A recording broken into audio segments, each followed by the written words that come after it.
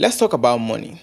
Kudi, ego. Oh, how's it going, guys? It's Fisayo here, and in this video we're going to be talking about passive income. And as the title says, I'll be breaking down how you can earn $500 a day legitimately with what I'm about to show you and what has worked for me. This video is not being created with the intention to boast about anything. However, I only want to show you what's possible and how you can learn from my small successes and mistakes. If you're looking for a get-rich-quick scheme, please don't watch this video. This video is not for you. I recently put out a video on some apps that I used to save and invest to earn around $10,000 in a year last year, and that video will be linked in the description below. But this video is a much more detailed and much more skill-based video that was based on the feedback of that video. From that video, people said I should talk more about finances, and that's one of the reasons why I'm making this video. I'm hoping to help you answer some questions as well as hopefully challenge you. And before I move on, I'd love it if you could hit that like button so you can help more people discover these methods, and you'll be helping them get this video discovered as well. Made sense in my head somehow. Anyway, without further ado, welcome to what we'll be calling Finance Fridays. The first stream of income I want to talk about is graphic design. I've said this a lot of times on the channel. I was primarily, and I still practice as a graphic designer. I mainly specialized in one kind of design, which is user interface design. I designed apps, websites, magazines, books, posters, basically any design that involved a lot of text and something people would read about. I did and still sometimes do that today. We're in a digital age with social media apps everywhere, and companies are trying to stand out with creative communications in form of beautiful designs. Why not be the person that they need for that? Designers are one of the highly demanded people in the creative space. To be a designer, to do this would require you to practice a set of skills, which I always recommend starting with typography. That is learning how texts and fonts work, for lack of a better explanation. And I'll leave a link to the course that helped me get way better. It's by a professor called Aina Saltz, and it's really changed my life for real. I recommend you should try it out. I would have loved to show you some of my designs, but many of them are under NDAs or non-disclosure agreements. But if you want to see me break down some of my design works and some processes that I used to earn up to about $14,000 in 6 months or $2,300 a month, I could get clearance and share with you guys in another Finance Friday video. So like this video and comment below if that's something that you would be interested in seeing. Anyway, in summary, for graphic design work, during peak times, I could earn somewhere between $77 a day to $200 a day. And sometimes it can be way higher, but that is just a modest average. In fact, a friend of mine, Joshua Oluwagbemiga, or Joe Accord, who works with InVision, is one of the best designers for user interfaces that I know. He doesn't watch my videos though, but he's a super dope designer, and he actually earns tens of thousands of dollars because his skill level is way beyond expert at this point. That's what happens when you put the time in. I'll leave a link to his Dribbble page or portfolio in the description below so you can get to check that out for yourself. The next thing I got into was video production and photography. Some of the clients I had when I was primarily a graphic designer also needed three things.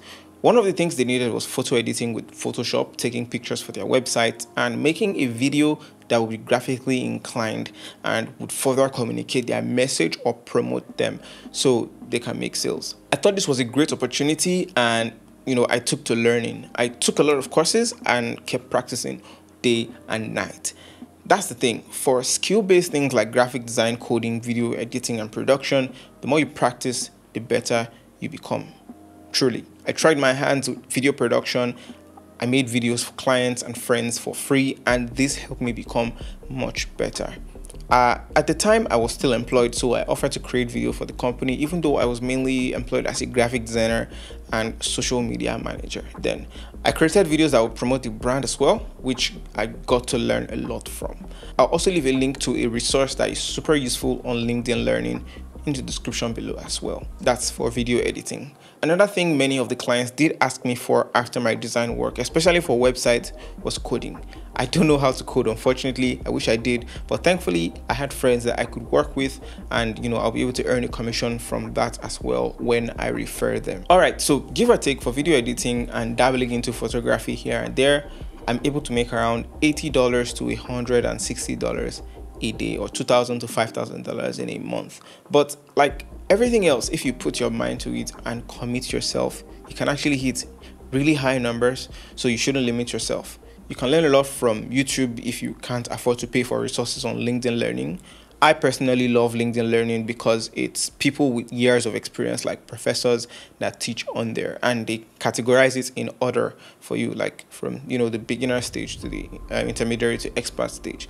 That's one of the places I learned music theory even, and started dabbling into making some music. However, YouTube is a super huge free platform with great resources, which is where we're having this conversation right now. Now, this next section is for content creation, which I'm sure you've all probably been waiting for, or maybe not. I'll talk about my foray into YouTube with the next 3 sources of passive income I'm going to mention now. My journey through life sort of moved past me being overly hands-on or exchanging my time for money into putting in the time and compounding it. Now, I still have a lot to learn. I still read at least 1 book every week, so that's something I try to dedicate my time to in order to grow, because once you feel like you know everything, you begin to decline. Also, if this video has been useful to you so far, do hit that like button and consider hitting the subscribe button, and the bell icon beside it, so you'll be the first to know when I post a new video. All right, let's talk about affiliate revenue. This is where you recommend a product or a service to people, and when they click your link to purchase, you get a small commission from that. This is actually the smallest portion for me because I didn't usually do a great job of posting the links of tech items that I review in the description of my video, or sometimes the tech items really don't generate much revenue, or they can't even be linked at all. But the few ones I did actually did get purchased, and in total I was able to make about $337.66. When you spread this out within the months, you can get as low as $11 a month. It's not something stable. I also mentioned that I love to read, and I also love Audible, the audiobook platform, which I've been using for years. So for instance, if you use my Audible link in the description to sign up, you could get 30 days for free, and you'd only start paying after your free trial expires, and I will get a tiny commission. And this can be useful for people who have podcasts and also want to support their shows as well. If you can get people to sign up as well, you both benefit. And I think Audible is one of the better audiobook platforms in my opinion, because I personally have bought around 30 audiobooks on Audible myself. Yeah, and you can also learn things.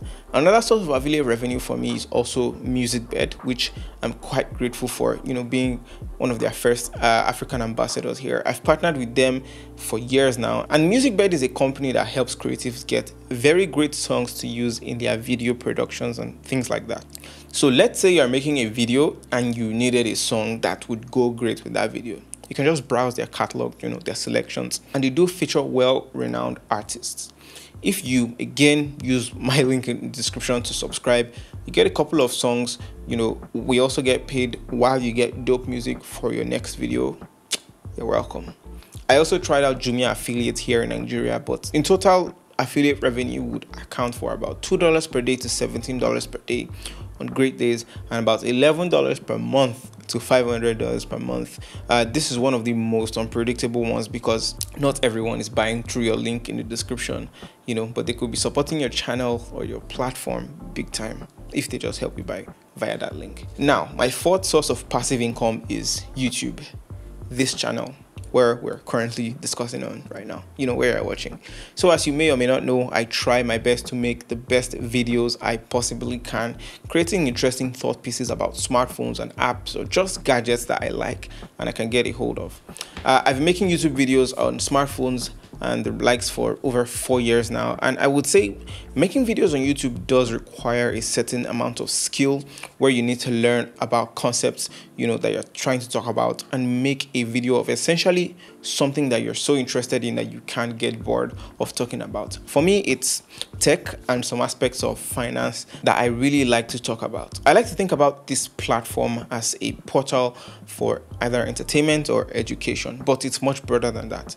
Let me explain. A lot of people come on here to watch funny videos, interesting vlogs, music videos, and celebrity topics, and more things along that line. Those are entertaining. And on the other spectrum, a video like this where we're talking about how you can make some money, or just a tutorial in general, science videos, my own tech review videos, and the likes, I categorize them as educational videos where you hope to gain some form of knowledge or be informed about a certain topic. Of course, this isn't a hard and fast rule. This isn't a fixed thing. There are many categories, but these are just broad points. The way many people make money on YouTube is by the views and advertisers. Let me break it down. YouTube as a platform has many creators and viewers, which is why advertisers who want people to see their product or services pay YouTube, and creators share that money with YouTube. The creator gets 55% and YouTube gets 45%. So if a video gets 20,000 views, for instance, and the advertiser says for every 1,000 views they want to pay $10 because that's how much they value 1,000 people watching their adverts.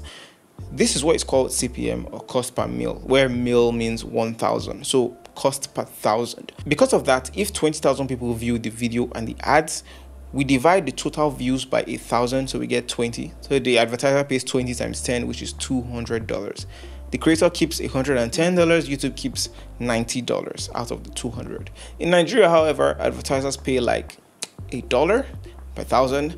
So it largely depends on your region where people are watching. If you've got viewers from countries like the US, where advertisers spend a lot of money promoting, there's a lot of creators and the audience is huge, the CPM could be as high as $20 per 1,000. So that same 20,000 views can make around $400, where the creator keeps 55%, that's $220, compared to $110, or if you're from Nigeria, maybe $11. And that's from the same 20,000 views. I'm from Nigeria, and it's not always the nicest when it comes to revenue. However, for the month of February, as you can see on the screen right here, we made about $1,800 in a month, which roughly translates to $60 per day. This can go as high as $130 for me, depending on how good the video does. That's in a day, but it's very rare, especially because this is Nigeria. The last but not the least source of income is sponsored content. This is where a company or brand directly pays you to talk about their service or product, or where they believe you can share to as many people. This can happen when a brand thinks you've got an engaging audience in form of followers or subscribers, and they want to get in front of those people. For me, I would not take anything that I can't even use myself. And also, this can range anywhere between 1 million to 3 million in a month. And that's in Naira, not in dollars. I wish it could be in dollars, but hey, yeah. Anyway, at this time, that's around $2,000 to $6,000 approximately a month. This is where I talk about products like DSTV, MTN, and the likes. And I'm very fortunate to work with them thanks to you guys' constant support. None of this would even be possible if you guys don't watch. And I'm very, very, very, very humbled by it. One of the channel's longtime partner is Union Bank. I've worked with them for over a year now, and they have even more opportunities for people to make money. They recently launched their M36 app, which shows you investment options like treasury bills, where you can invest for a period of time and get up to 2.4% in interest. You also have the federal government bonds in Nigeria, which can make 12.75% for a much longer period of 2 years and some months. There are also guaranteed investment funds to earn up to 5% back, the commercial paper from Guinness Nigeria, Dangote Nigeria, and Nigerian breweries, which can net you up to 2.3% in returns for a shorter period than treasury bills. And you can also do fixed deposits. This was similar to the video I posted early this year about savings and investing. And in fact, one of the things I did that I didn't mention in that video was to get US dollars at the official rate in Nigeria. Well, what does this mean? Instead of me to pay 1.9 million naira to get $4,000 at the black market rate, I paid 1.5 million naira to get the same $4,000 and saved a whopping 400,000 naira at the time. I was only able to do it in Union Bank. The other banks kind of disappointed me, but there's a thing called personal travel allowance, where if you're about to travel and you truthfully have proof, I paid for my ticket and everything, you'll be able to get access to PTA. For businesses, they have BTA, Business Travel Allowance, and you can get $5,000 at the official rate, as far as you have good reason. This was one of the hacks I didn't mention in that video earlier, and it was a timely lifesaver. It can also be done on the M36 app as well. You can even get loans and speak to a wealth manager. I'll leave links to download the app in the description below. In total, this brings the whole thing to around $430 at minimum to $700 at maximum a day. And I just stuck with the midpoint of $500 a day, even if that's not really the midpoint. I want to mention that some of these earnings are before taxes. I have a tax advisor and I'm taking a chunk of this to pay for taxes. If you're in Lagos, where I'm from, you have the personal income tax which you pay to LIRS, aka the Lagos State Internal Revenue Service. And for corporates, the FIRS, federal taxes on the corporate side, Federal Inland Revenue Service, FIRS. In the US, it's simply IRS, or Inland Revenue Service. I'll leave a link to the LIRS platform, and once you pay your tax, you should get an email that looks like this. For the federal income taxes, Nigeria has made it somewhat easy for small and medium businesses. So if you earn less than 25 million naira or $52,000 in a year, you won't need to pay company income taxes. So you only pay your VAT, your value added tax, and that's 7.5%. This is how the VAT form looks like. One of my favorite quotes, or is it statements, is the one where they ask the student, which is more risky, having a stable job or working for yourself and having to deal with multiple clients where the income varies. Many people will pick being an entrepreneur or working for yourself as more risky because you kind of don't know what to expect or what can happen next exactly. Business might not come. If you don't do anything, nothing's going to happen, which is very true. The well can dry up. However, as an employee, you are guaranteed a salary at the end of the month. Now, the point I was trying to make is that if the employee gets fired for any reason and they don't have any other source of income, everything is gone. But as an entrepreneur with multiple clients or multiple streams of income, if you lose one stream of income, you can afford to lose one or two because there are other options. All right, that's pretty much it for my video. Let me know what your thoughts are in the comment section below. Do you have any questions at all? Please let me know. Again, if you found this video useful in any way at all, let me know by hitting that like button. And not only are you helping the channel, you're also helping others get this video discovered so that they can also gain the same amount of knowledge and value that you have gained. Also consider subscribing to the channel. Thank you so much for watching. I'll see you guys in the very next video.